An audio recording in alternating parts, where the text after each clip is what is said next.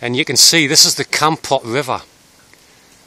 There's the Bokor Mountains over there. That's kind of to the northeast.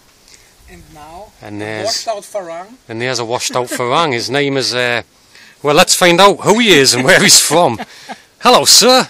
We're in a very beautiful setting here. What's your name, please? My name is Dr. Travel, but for short you can call me Doctor. Yeah. And I've heard you can speak a few languages. Is that true? Chai leo, man leo. Chai leo, cap, chai leo. Right, what we're going to do is make a couple of little videos. I'm going to go in this Tarza, as we say in Newcastle. Tarza rope. And Armin's going to try and film it. So hello! Can you see me?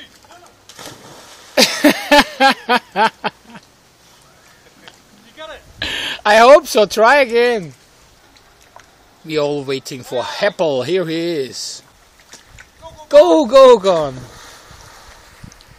Kampot Railway Bridge. Look at that.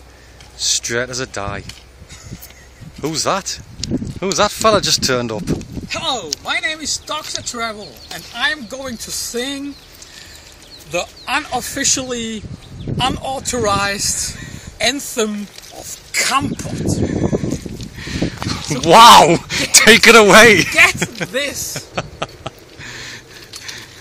River swimming, reading, or just relaxing the soul. Kampot, Kampot, Kampot.